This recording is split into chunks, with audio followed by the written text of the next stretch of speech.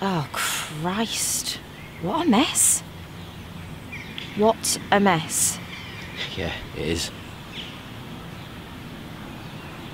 Look, I think one of us needs to say it, and it's going to be me. Like, it's great that you've come over here and everything, and I do appreciate it, but it's not the 1930s. Like, I can do this on my own, you know? I don't need you here holding my hand. I'm strong enough, I can do it. I have friends that do this, you know, and they cope, you know? No, you don't need to be here with me. You know, if you want to be here, you can be here, but you don't have to be here, you know? People do this, and it's fine. Like, you know, this is what I'm here for, you know? I can do it. I don't get a sense that you can. Okay. I was thinking of getting one of them. Huh? But I knew my mum would kill us if I did. It's not real. Eh?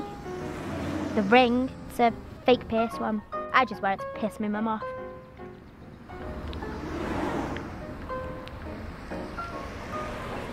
Yeah, Sharon and me, we're going to get ours done at the same time.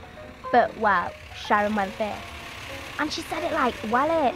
So I thought, sod that. Get a fake one. You can't tell. Don't you go telling anyone or you're dead.